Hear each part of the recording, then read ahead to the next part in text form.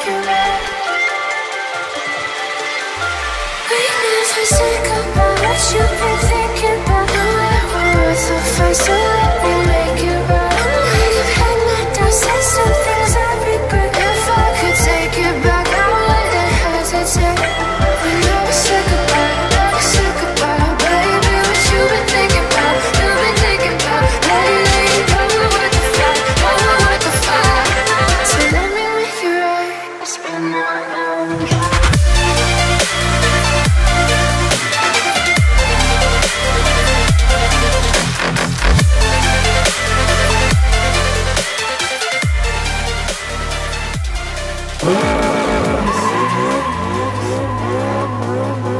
So you guys have been begging for this car, and thanks to Kevin, we are now in the most JDM car I think I've ever driven that's from the United States. So let's have some fun. All motor, let's see how it does. This person in front of us has learned how to drive. I have faith in you. I'm trying to learn VTEC today. All right, so today, ladies and gentlemen, we're in a 1994 Honda or slash Acura Integra, whatever you want to call it. And this is one badass Integra. This is by Right Hand Drive Kev from Instagram, and also, more importantly, 4 Bangers Production. 4 Bangers is a channel I've watched a long time ago. If there's one way to do an Integra, I think this is the way. The last Integra I did was a very interesting boosted car, but this is the first ever built all-motor Honda I've ever driven. Mix of it being right-hand drive and a first-time experience is awesome. So let's just get this out of the way. Pretty much every single part of this car is touched. So bushings, the motor, it's wire tucked, has an awesome harness setup, and it's so tucked that it looks like the motor's hovering. And whenever I see a Honda like that, I think that's so cool, especially with how compact a Honda motor is. I think that's really interesting.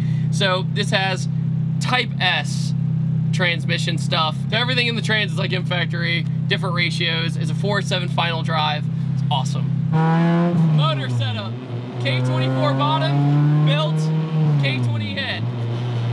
So it makes 271 horsepower and also 191 torque. So what that does is, it's an all-motor setup that doesn't sound like that much horsepower, but when you're in a Honda that weighs like 2,000 pounds, that's where it really shines. Because inside, you have the interior up front, but you don't have interior back there. So you have a completely gutted back, which is funny because you have these little stereo speakers back there. And the first time I saw it, I was like, whoa, Kevin, look at you. You're killing the game. You're killing the game, listen to the radio with a gutted car. He goes, yeah, but it's all treble. You can't hear any bass. Also, you have this awesome brace in the back, which creates more rigidity in the car.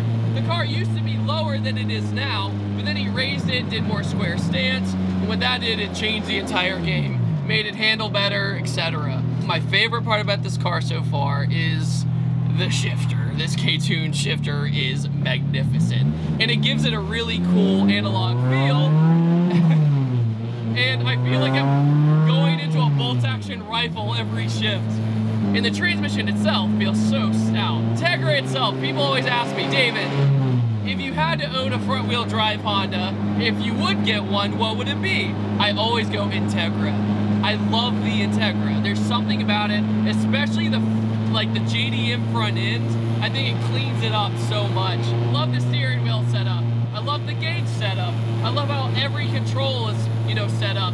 And he also has these switches down here for his radiator fans, ignition, so the battery isn't drained, so when he's on the dyno, it's just all together an awesome package. And when people want an Integra, I usually say, yeah, go for it, dude, if they ask. I mean, it's a great starter car, especially if you're getting into the car seat. The yellow color screams Integra to me. When somebody says, I have an Integra, I'm like, I hope it's yellow, because there's just something about that.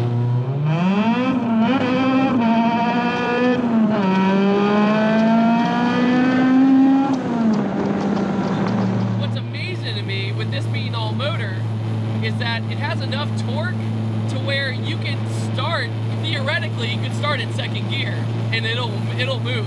And this is fourth gear and you're already on the move. So this is a 6-speed, so not only do you have all this power and balance and everything else, you also get good gas mileage, so there you go. It's first gear worthless.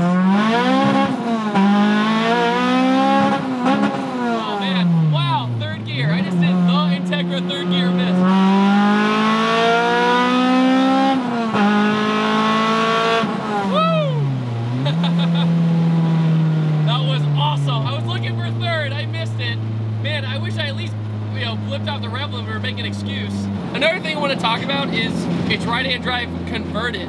And a lot of people do this, but this is so clean. Like, if you had met Kevin the first time, he could totally be like, yeah, dude, it's imported. And you would probably believe him because of how simple the dash is. And everything's converted. Even the hood latch is converted. With the front wheel drive, it hooks up really well. But you still get the little divots in the road every now and then where you have to control it. It snaps this way, snaps that way.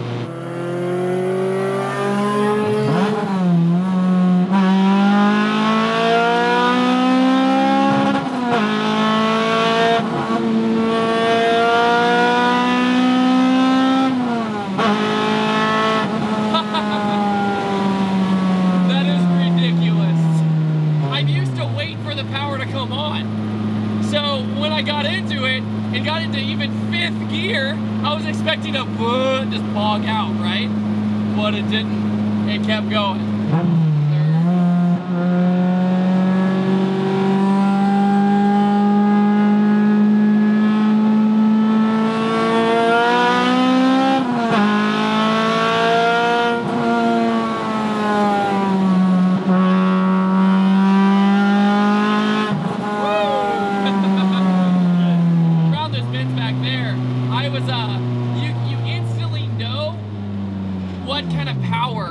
Delivering to the ground. So if I'm half throttle, I know exactly where I'm kind of at in the RPM range.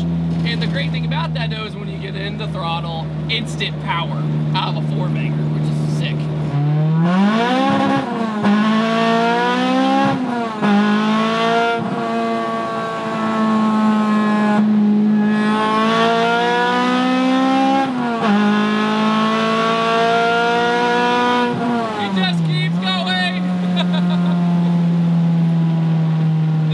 Is real. One testament to this car is that it's been pretty much the same motor for 3 years, and he beats the snot out of this thing. And I think that's a benefit of being all motor, is that when you have the different air-fuel ratios and everything going on, sometimes with a boosted car, some days it runs good, some days it runs bad. This runs pretty much good no matter what. Sure, you could be faster with a turbo, but one, you're going to spin more no matter what. Two, you don't get to be on it as much. I'm pretty sure that Kevin gets in this car every single day and goes, it's probably not gonna break. This car rewards you for getting into the power, 100%. It doesn't like being bogged around town. You see this? It's pretty good. The smile's pretty solid right now.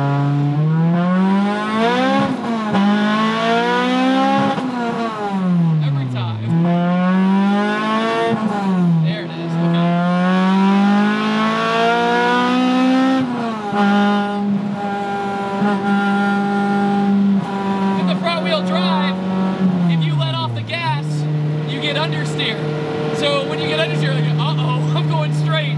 So you get more back into the power and it rotates it some. So with these tires too, these tires are awesome. Also, out of all the right-hand drive cars I've driven, I'd say this one's the easiest, 100%. I love the tire lettering on this too. It fits the character of the car. Like a lot of cars, they try to do the tire lettering and it kind of looks kind of tacky. And I feel like you're almost trying too hard with tire lettering sometimes, but with the color and the canards, it's ready to go.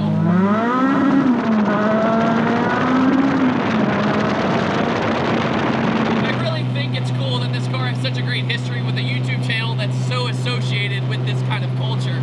You know, he comes from Hondas, and he embraced Hondas, and then he built pretty much an almost like perfect Honda, because everything in this car has been touched, and he didn't cut any corners.